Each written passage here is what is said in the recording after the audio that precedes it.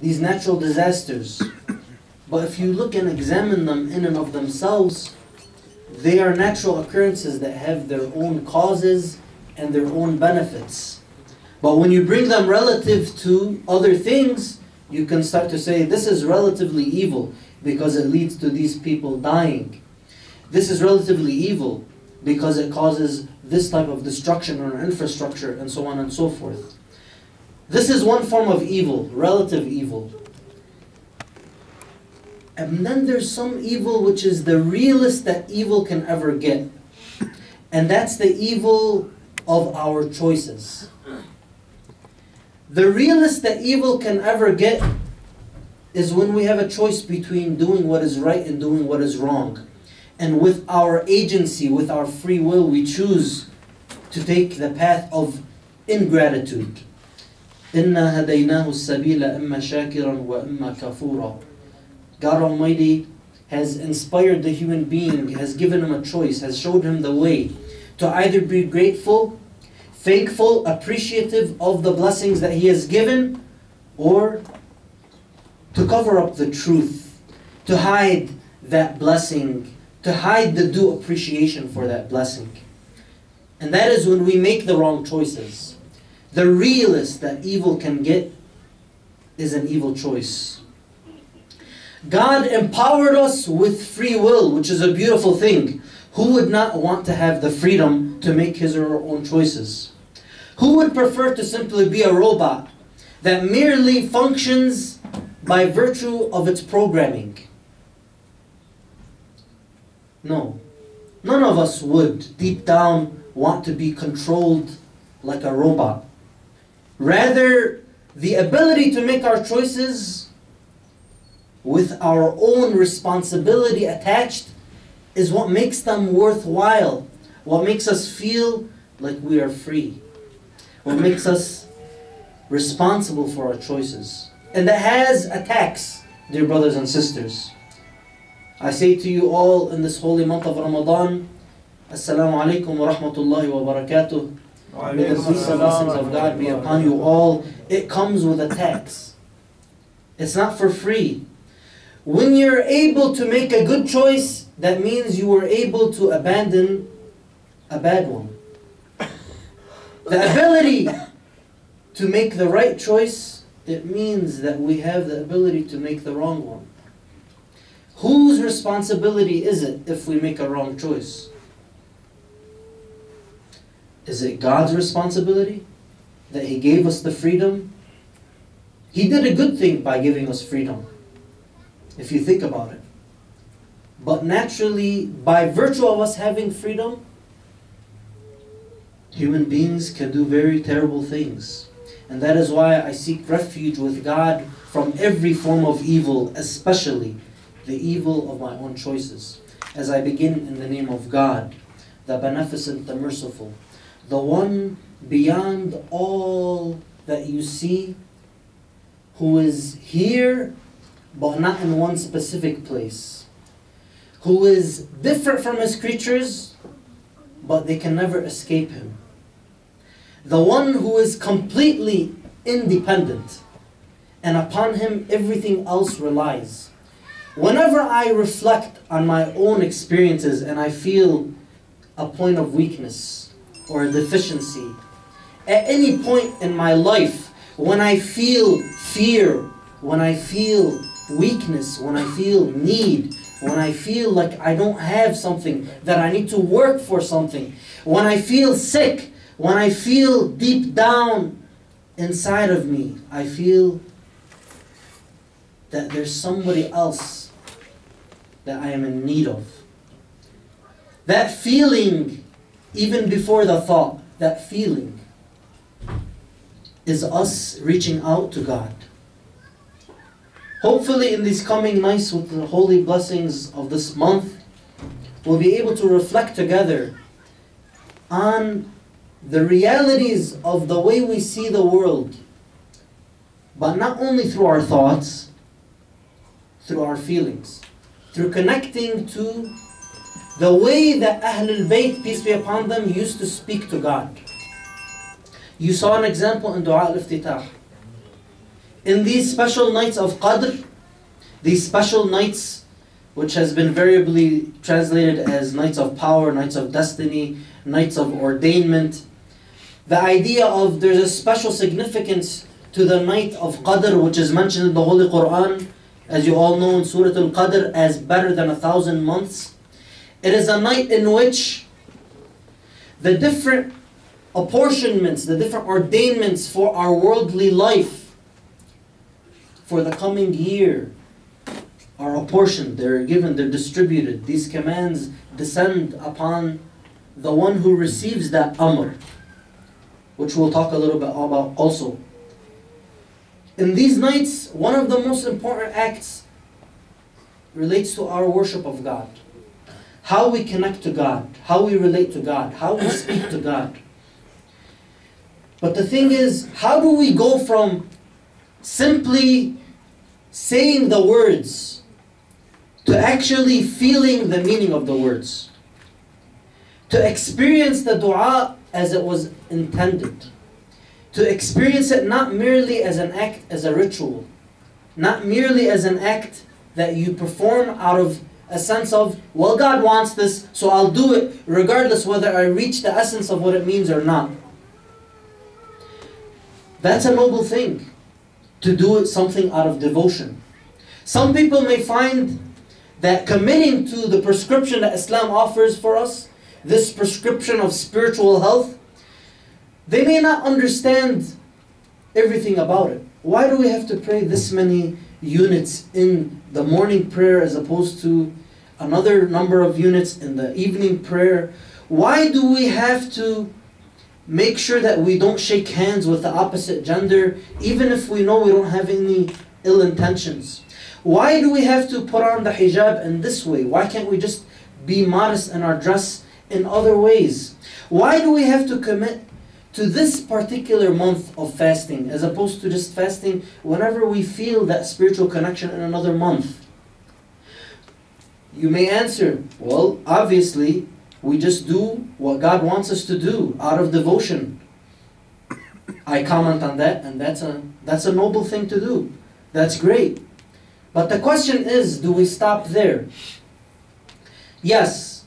When it comes down to it, at the end of the day, we take God's word for it, and we may not understand all of the dimensions behind what we're doing, but we know that God is the expert on this issue. He knows what is best for us, and we take God's word for it. But was that what was meant when the Imams taught us these special supplications? I don't claim to have reached much in the sense that I'm talking about. But I do know that even if we're able to taste just a bit, just a little sip of the ocean that Ahlul Bayt were trying to relate to us, even if we just get a little taste, it can change our lives. It can make the difference between saying in Dua al-Jawshan, when you say, Subhanaka ya la ilaha illa ant, al-Ghawth al-Ghawth, khallisna min al-nar ya Rab. Praise be to you, O God. You're asking God to rescue you, to save you. Save us from the fire of hell, O Lord. There's a joke that some would say about this phrase, that some people, when they're reading this dua, they're not actually in their heart saying, save us from the fire of hell. They're saying, save us from this dua. Let us finish this dua quickly. The idea behind this kind of humor is to reflect on, do we get even a little bit of the taste of the dua, or are we just reading it? And that's what I hope we can touch on together. As we reflect together and contemplate together in these nights, we'll realize that sometimes you may be repeating the same words you've said many, many years. You may even say them on a daily basis. But when we contemplate on them together, hopefully with a special blessing from God and the intercession of Ahlul Bayt, peace be upon them, it may touch us in a very different way that'll leave an imprint on us for the rest of our lives, inshaAllah. I wanted to quickly comment before I get into Munajat Amir al-Mu'mineen, and hopefully we'll be reading this after. I wanted to start talking about this munajat. In this munajat, before I get to that, I wanted to comment quickly on the significance of Laylatul Qadr and preparing ourselves for Laylatul Qadr. As you know, the Holy Quran says, Bismillah ar-Rahman ar-Rahim, Inna anzalnahu fi laylatil Qadr, wa ma adraka ma laylatul Qadr. ليلة القدر خير من ألف شهر تنزل الملائكة والروح فيها بإذن ربهم من كل أمر سلام هي حتى مطلع الفجر. The night of Qadr. This night, which is better than 1,000 months. According to some reports from Ahlul Bayt, that doing good in this month, in this night, is better than doing the equivalent over 1,000 months.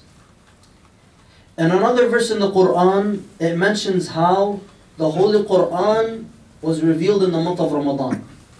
According to the exegesis, the tafsir, in this surah, Surah Al-Qadr, we have revealed it, we have brought it down on the night of Qadr, that is the Quran. Many of the key tafasir of this verse described that there were two stages in which the Quran was revealed. One, as a kind of holistic revelation upon the heart of the greatest of God's messengers, the seal of all prophets, Rasulullah Muhammad,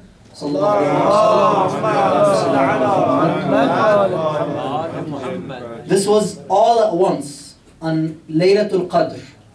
And then gradually throughout his life, depending on the circumstances, when it was the occasion to explain the right verse at the right time, it would start to be revealed in that gradual fashion.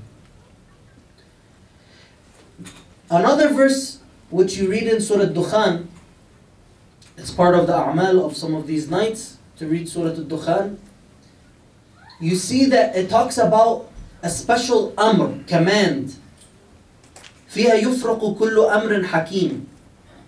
That is basically, there is something that is being channeled from up above in the upper realms, down, delivered onto earth in this special night. According to Tafsir al-Mizan, this command is the command of God. But it's not merely an issue of the legislation. It's not merely an issue of giving orders. It's actually a reflection of a reality in creation. A reality of God delivering the command for the rest of creation. What will be ordained for the coming year. And the reports of Ahlul Bayt, peace be upon them, confirm that this is something that is a recurring incident every year. Some reports of Ahlul Bayt mention the significance of not only the eve of the 23rd, which many in our communities have come to think of as the night of power, the night of Qadr. Actually, there are indications that there's an important role for each of these nights. It's kind of like, if you look into the idea that is mentioned, you'll see it's kind of like there are stages. You prepare the grounds for the end sealing of the deal by what you do in the previous nights. And in some reports, it may even indicate that even what we've done on the eve of 15th of Sha'ban may have an impact on what's going to happen later in the year. But there's a special emphasis in the reports of Ahlul Bayt on the eve of the 21st and the eve of the 23rd. And I don't know if you have been following, but recently there's been kind of it's been newly brought to the attention of some of our jurists, the question of when is Laylatul Qadr? Some were saying that, okay, Sayyid al-Khou'i says that it's known to be, Quddisa Sirruhu, it's known to be on the eve of the 23rd. So they asked Sayyid Sistani's office recently, may God protect him and protect all of our Maraja. And he answered basically that this idea that it's between the 21st eve and the 23rd eve. And there's an indication in some reports that, oh how easy, or how small of an effort it is to worship God or to do good in these 2 eves, these 2 nights, in the face of what you're asking for, in the face of what is at stake, in the face of how much is at stake. To just sacrifice 2 hours or two nights of our time for what is at stake, it's very little. So hopefully we can take advantage of this opportunity. It's been reported that Lady Fatima alayhi salam,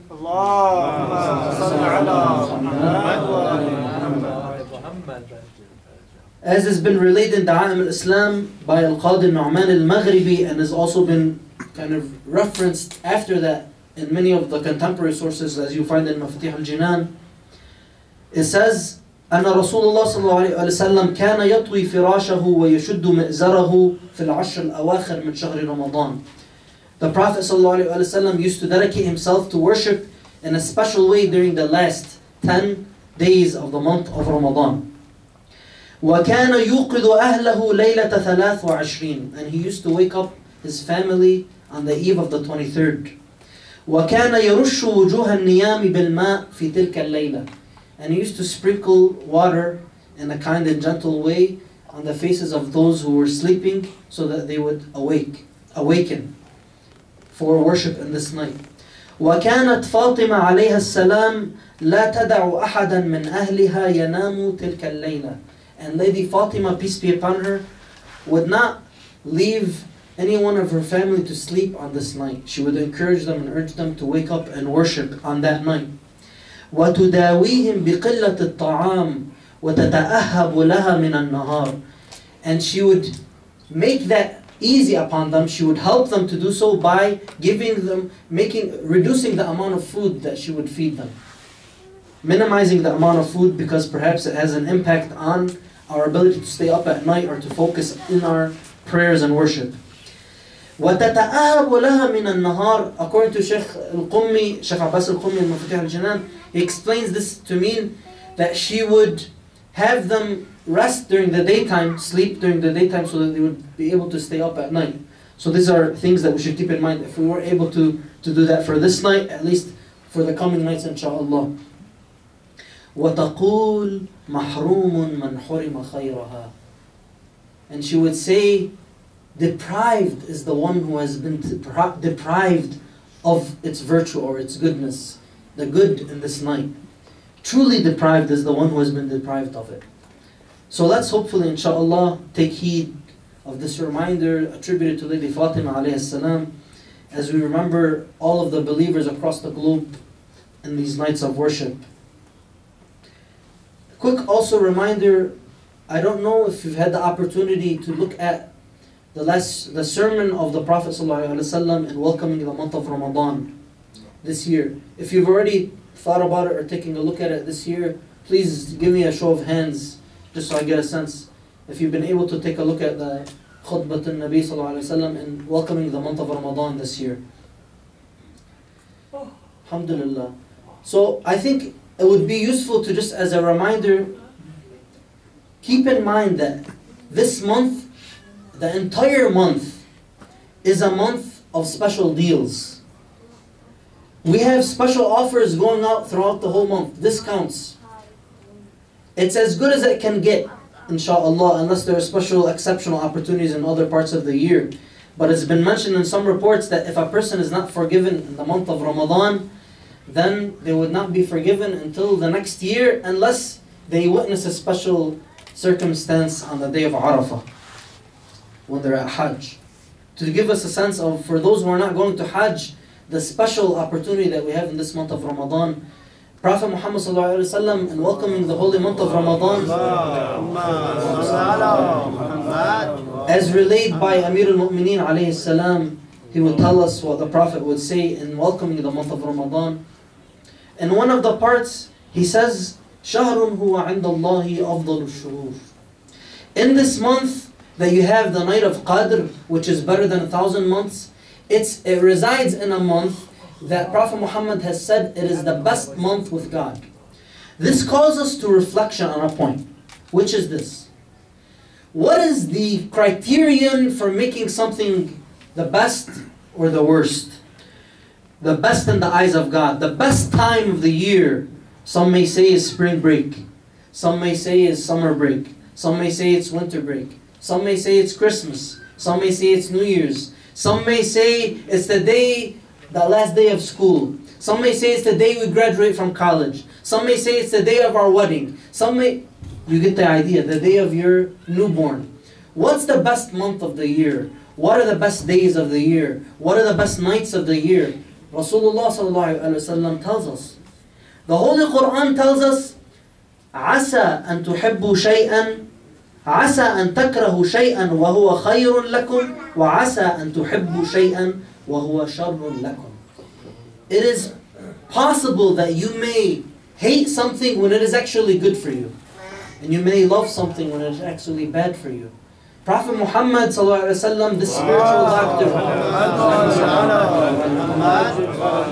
that Imam Ali, peace be upon him, has described as a kind of like a spiritual physician who knows exactly how to use the medicine that he has in order to cure the ailments of the soul. He tells us that the best of months is this month. The best of nights are these nights. The best of days are these days. The best of hours are these hours. The breaths that you take in this month are counted as praising God. Every breath that you take. Your sleep in this month. This sleep that you're using in order to strengthen, in order to be able to fast. To strengthen yourself in order to be able to fast. That sleep, the sleep in this month is considered worship. Where else do you get these types of deals in another month?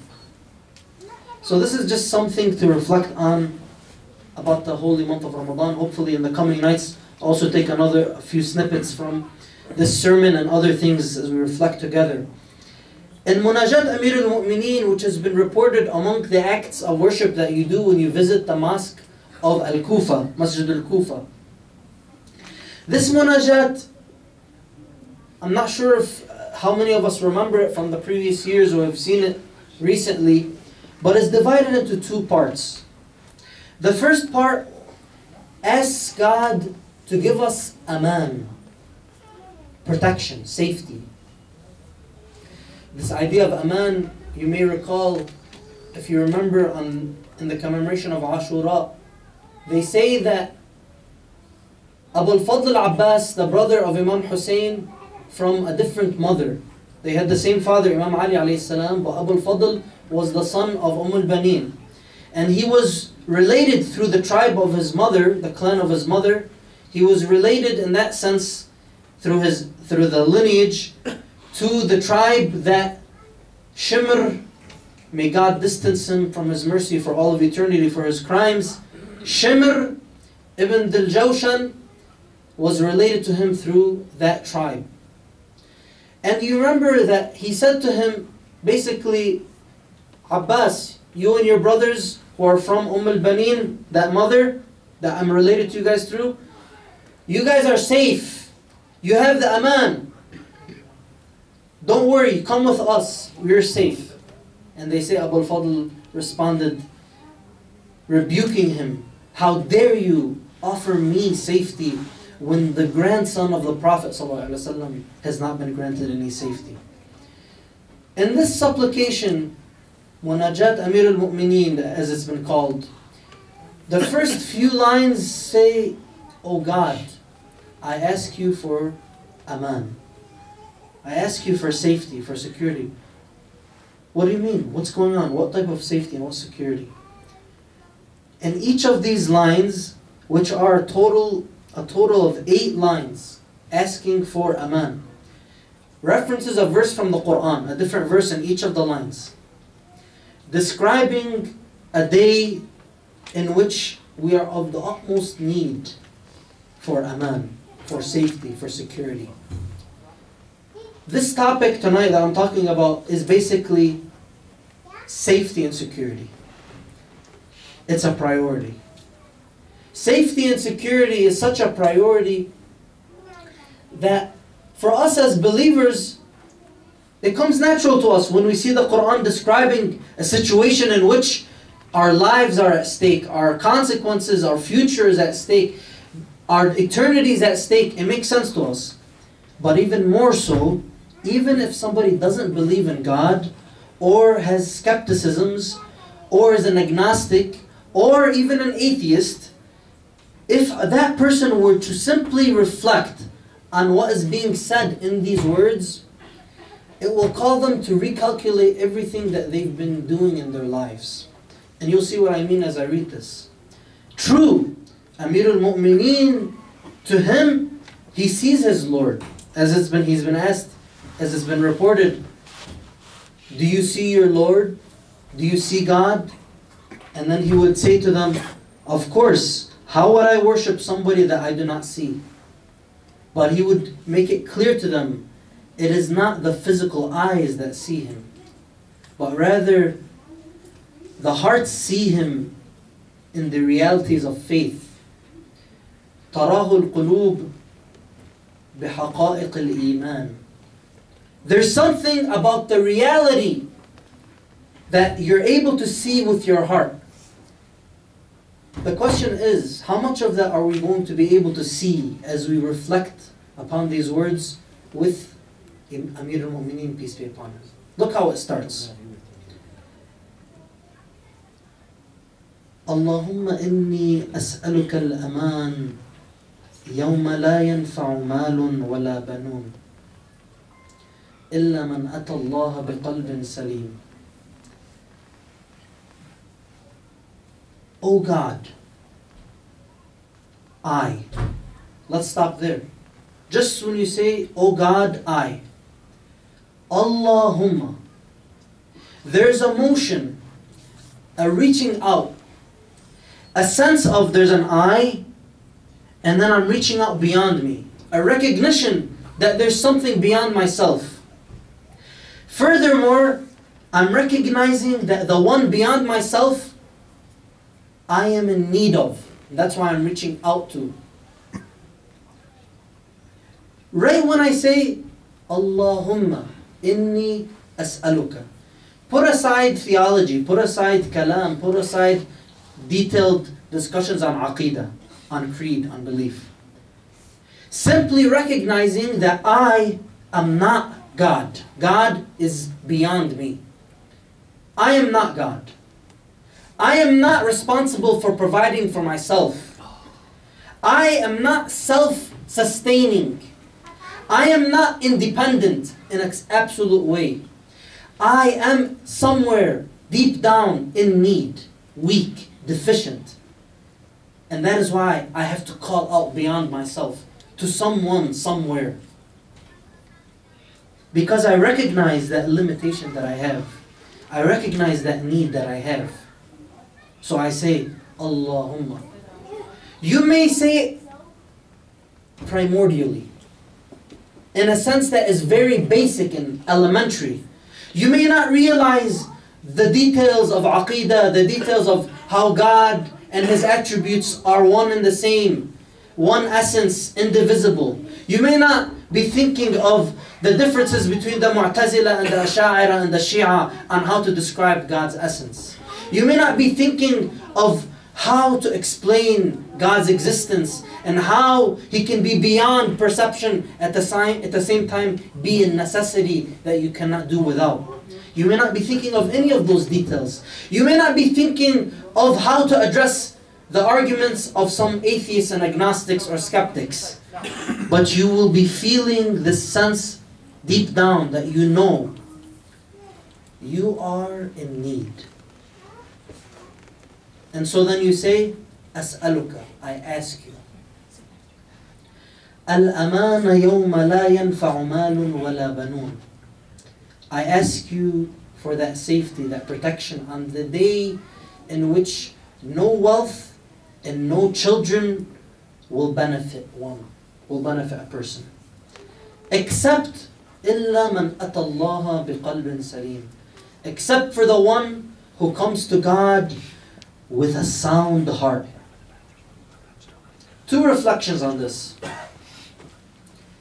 And by the way, you may be thinking of things about these that I haven't mentioned or will not mention. Each of us has our own relationship with God, and we nurture it with our reflection, with our connection. One thing that comes to mind about this is when he says, on that day in which no wealth will benefit us and no children will benefit us. If you already believe in God, you already believe that there are prophets and messengers, there are purposes to be achieved, and that God sends us those who show us how to achieve it, who gives us a prescription, not only in written form, not only as a book, but also as a living personality on earth. Either a prophet, a messenger, somebody who's delivering a prescription, or at least somebody who is protecting it and guarding it impeccably, without error. If you already believe that, then you believe the miracle of the Quran. When it says something, it must be true. There will be a day, as this verse is telling us. This is a reference to the verse in the Quran from Surah Al-Shu'ara, Surah 26, from verses 88 to 89. There will be a day in which these things won't benefit us. The only thing that will benefit us is if we come to God with a sound heart. But put aside your beliefs, put aside what you may have taken for granted, you may have grown up to believe, you may have researched and you believe it with full conviction. Put that all aside for a moment and imagine that you are sharing this with somebody else that you may have heard has some skepticisms. Somebody that may not even believe in God. And ask them, isn't it possible that what all these prophets and messengers have been saying or claiming, isn't it possible that it could be true? I mean, sure, you may not buy it, you may not believe it, but maybe you're wrong. Isn't it possible that this is true? Isn't there a serious possibility, at least in your mind, that there could be a day in which all that wealth and all that prosperity that you're living in this world will not do you any good unless you come to God with a clear conscience and a pure heart? If the person is sound-minded, they don't have to be a believer in God to realize that it's possible. They don't have to be a follower of Islam to realize that there's a serious possibility that what all these wise individuals, these upright characters throughout history have been talking about could, lo and behold, turn out to be true. And on that day, that person who was on the wrong side of history will be in the most need of that safety and security.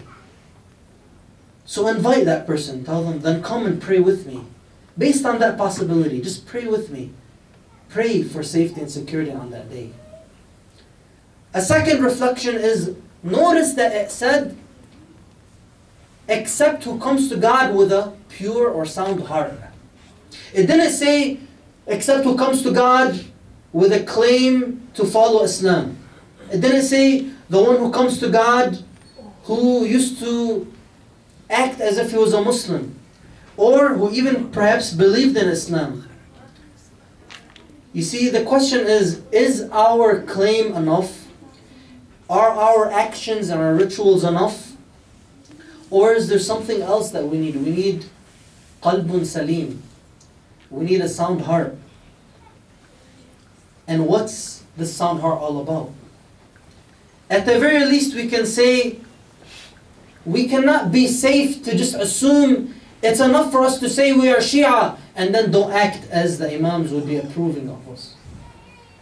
In some reports, you may have heard many a time, the Imams say, do you think it's enough for you to say we love Ahlul Bayt or to say that we are Shia and then you do not act according to their teachings?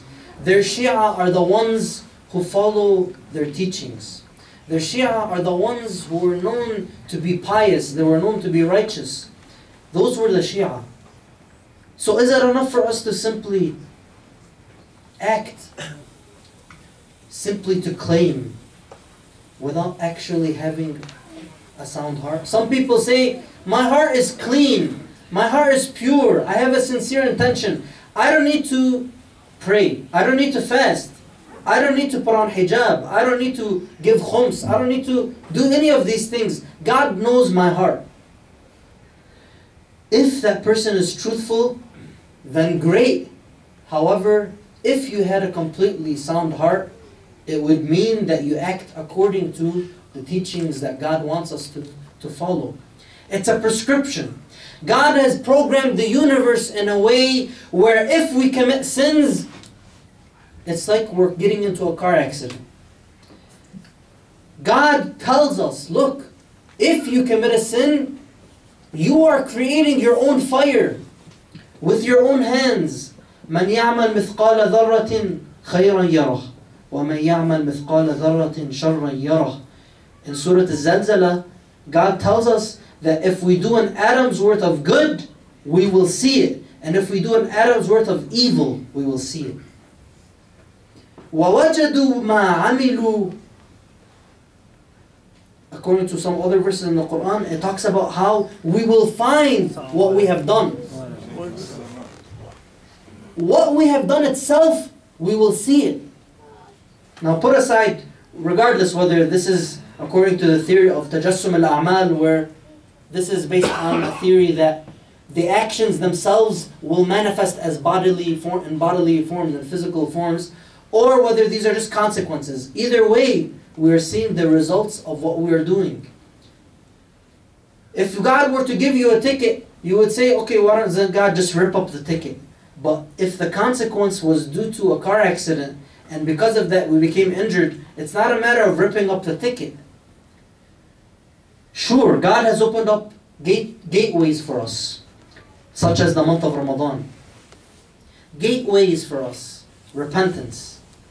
These are ways in the universe, in the program, in the system for us to make up for what we have done. However, we must realize that the sound heart, neither is it about simply limiting ourselves to the acts of worship and to the claims, nor is it about having what we think or claim to be a sound heart, but we're not following the prescription that God has given us. The second line talks about اللهم وأسألك الأمان يوم يعض الظالم على يديه يقول يا ليتني اتخذت مع الرسول سبيلا. And with this line I'll connect to Imam Ali alayhi salam, because the last word in this line, according to the reports of Ahl al-Bayt, actually can apply to Imam Ali alayhi salam. In the second line of the 8, in the beginning of dua, of this munajat, you're asking for protection. The second part of this munajat gives about 23 different lines where we start to try to kind of start to feel the relationship between God and me, the master and the slave, the giver and the one who is given, the one who is rich and the one who is poor, the one who is independent and the one who is dependent. But back to that second line, you ask God for protection, for safety, aman, on the day in which the one who has done wrong, a day when the wrongdoer will bite his hands. Biting his hands here means that he regrets, he feels remorse, he feels regret. This is like a kind of just a figure of speech in Arabic to get, like when somebody's frustrated or someone is anxious and they feel like they're regretting, they might start to nibble at their fingers. You will see the wrongdoer will bite his hands saying, I wish I had followed the messenger's way. Or, this is according to one translation, but اتخذت مع الرسول سبيلا, I wish that I had taken with the messenger a way with the messenger, a path with the messenger. When you think of Rasulullah sallallahu alayhi wa sallam, Allahumma salli ala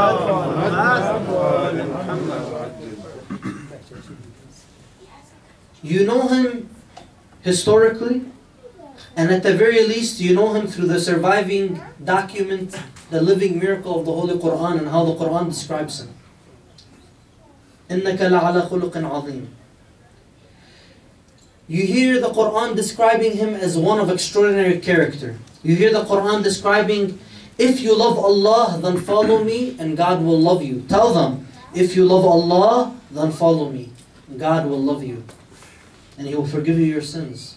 But the question comes in the following form. How do we know we're following Prophet Muhammad sallallahu alaihi wasallam? You see, the surviving community of Islam has conflicting narratives about what Prophet Muhammad wanted us to do and what he said. Allahumma salli ala Muhammad. What he said and what he wanted us to do. So there you see the importance of what is the sabil with that Rasul? What is that way that we want to take along with the Prophet? So that that day comes and we're not of those who are nibbling at our fingers, that we're not biting at our hands out of regret. For why did we not take the path of the Messenger? The question is, how do you know what the path of the Messenger is? Did we put the time and the effort? Did we put the reflection that is needed in order for us to give it a fair chance, to give reason its fair chance, to open up our hearts and our minds to figure out which surviving narrative is the guarded narrative? Which surviving narrative is the protected message of Prophet Muhammad sallallahu alaihi wasallam? Which path? Which path is the path which is considered the path with the Prophet sallallahu alaihi wasallam? It has been reported in Tafsir al-Qummi that Imam Abi Ja'far, which is likely a reference to Imam al-Baqir alayhi salam, our fifth Imam, he tells us that in explanation of this verse, or in applying this verse to a very important instance and application, who is this sabil with the Rasul? Who is this way with the Messenger, the path with the Messenger? He tells us, Sallu ala Muhammad wa ali Muhammad.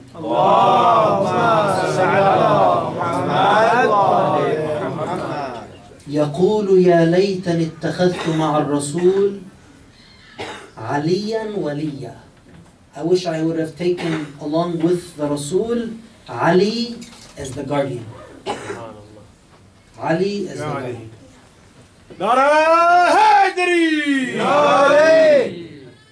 This is one of the most important examples of the way of the Prophet, is to know who guarded the way of the Prophet. That is Ali and his immaculate descendants. This is the same Ali who toward the end of the sermon of the Prophet ﷺ, or throughout the sermon and part of the sermon, he asked the Rasul ﷺ, what is the best thing that we can do in this month? And the Prophet would tell him, the best thing you can do in this month is to have piety when it comes to what God has commanded us. That prescription for spiritual health. The most important and pivotal thing that we can do in this month is al-wara' on maharimillah. This is the Ali who, at the end of that sermon, as it's reported, the Prophet ﷺ started to cry. You would see tears down the Prophet's cheeks. Why? They say Imam Ali asked him, Ya Rasulullah, ma yubkik? فقال يا علي أبكي لما يستحل منك في هذا الشهر. I'm crying because of what they will consider to be okay for them to do with you in this month.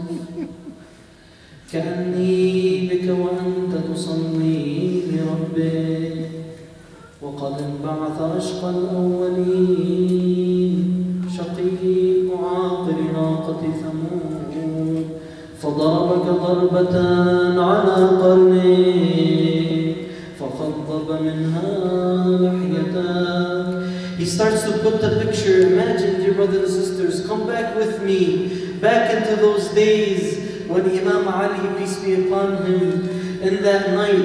Imagine, Prophet Muhammad is seeing what's going to happen in the future. He's seeing what this evil man will do to the commander of the faithful, Ali, to the guardian of the message.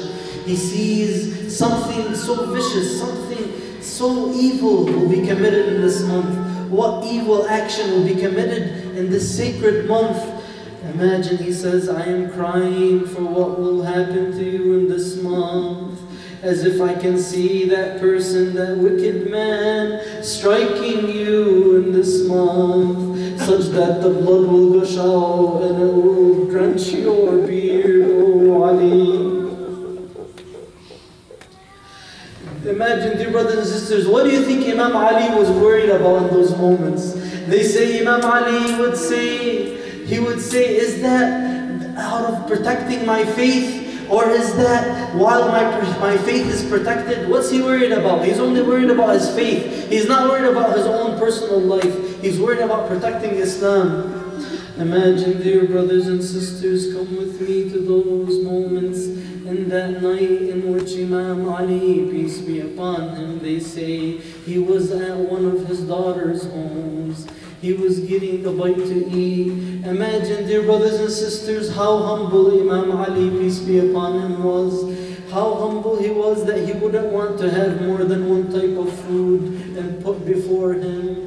Imagine Imam Ali, peace be upon him, as he's worshipping God in that night, as he's dedicating himself to Allah. Imagine when the time of Fajr prayer comes near, and he starts to head out toward the mosque in that area where he's living. Imagine as he goes toward the mosque, what's he looking at? They say that there were some animals, some geese that were making noise. What were these geese saying? Can you imagine, dear brothers and sisters, maybe the hearts of human beings were too hard to feel what was going to happen, but maybe God had made these animals feel what was going to happen. Imagine, dear brothers and sisters, as Imam Ali heads towards the mosque, does he see this person sleeping? Does he start to gently try to wake them up? May God have mercy on you. Come to the prayer. I'm inviting you to come to the prayer. Come to the meeting with your Lord. Imam Ali, imagine that he sees the enemy. He sees this person that he used to take care of. Imagine this person, how ungracious he was. Imagine, dear brothers and sisters, they were plotting to strike Imam Ali. Imagine, dear brothers and sisters.